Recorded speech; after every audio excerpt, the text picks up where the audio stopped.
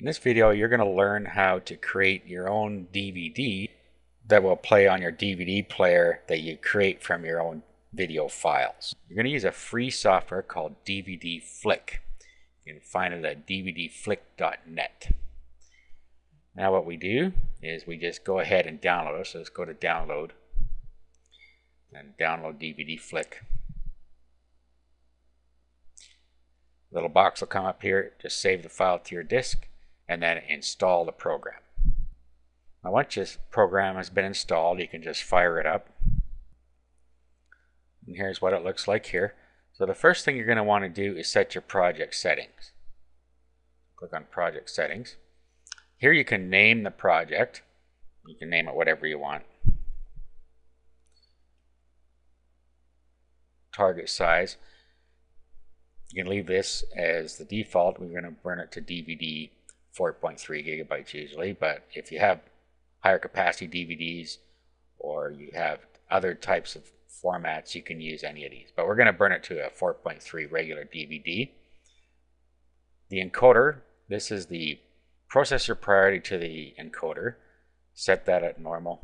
And the thread count is what determines how fast the encoding goes as well. Next, we'll go to video.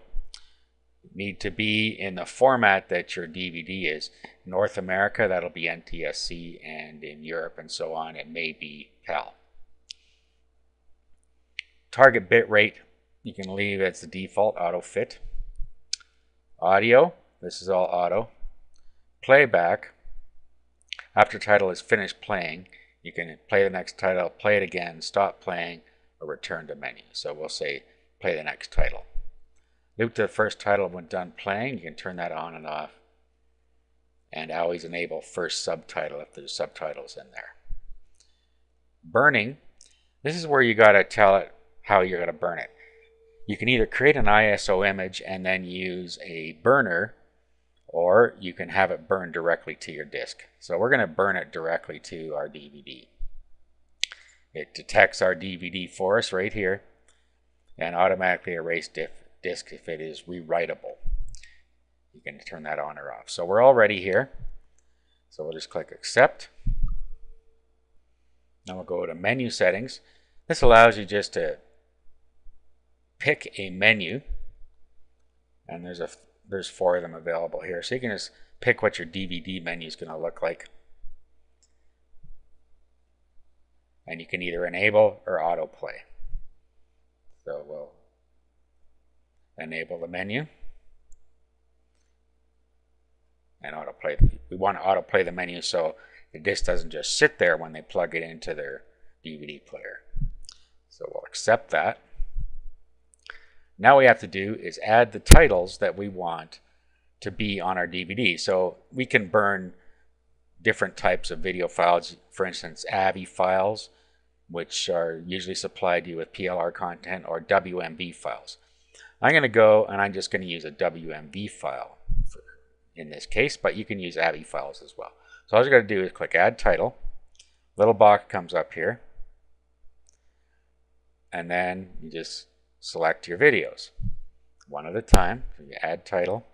So each video becomes actual title on the menu. Bring in all 3 videos. Then what we can do is we can edit the title. Right now the title is video-1. Well, we're going to want to change that. And you can just change it to what you want. I'm going to change it like this. And then next title.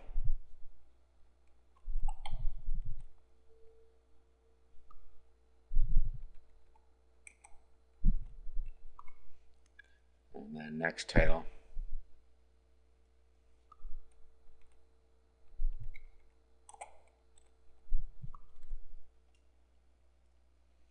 Okay, accept. Okay, now you'll see we have video 1, video 2, video 3. Those are our titles. Now all we have to do is do create DVD. It tells you that it's going to be burnt to disk after it's finished encoding. So you need to make sure there's a blank disk in the recorder drive. So make sure that you have a blank disk in your DVD write drive before you continue.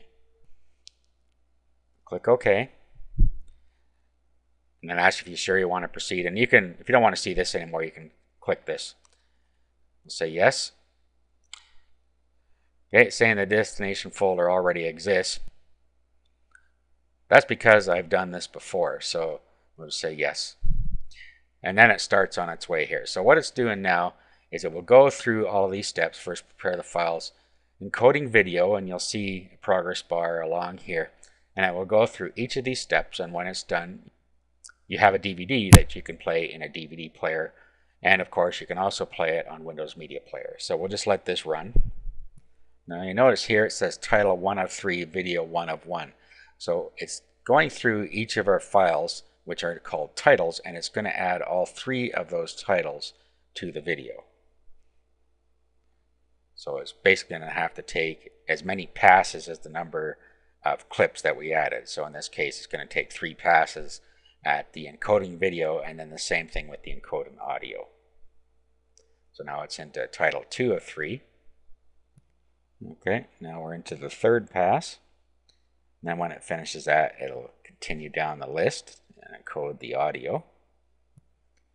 Okay, so it's almost done all the encoding bits for the video. Now it encodes the audio. Again, it needs to take 3 passes at the audio, which is much quicker than going through the video. So it's through pass 1, and now it's into pass 2.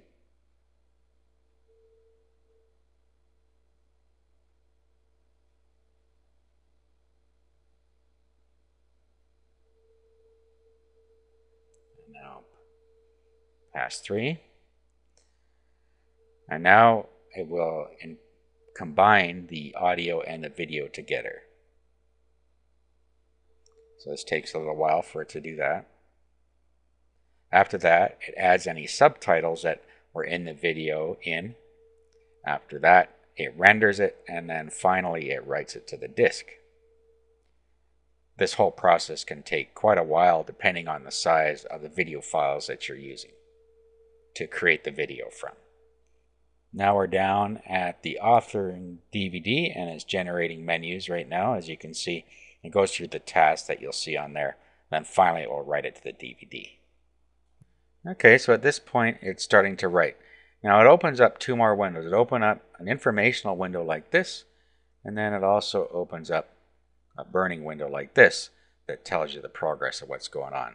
So right here it says reserving track, and then it goes through, does everything it needs to do, and starts burning.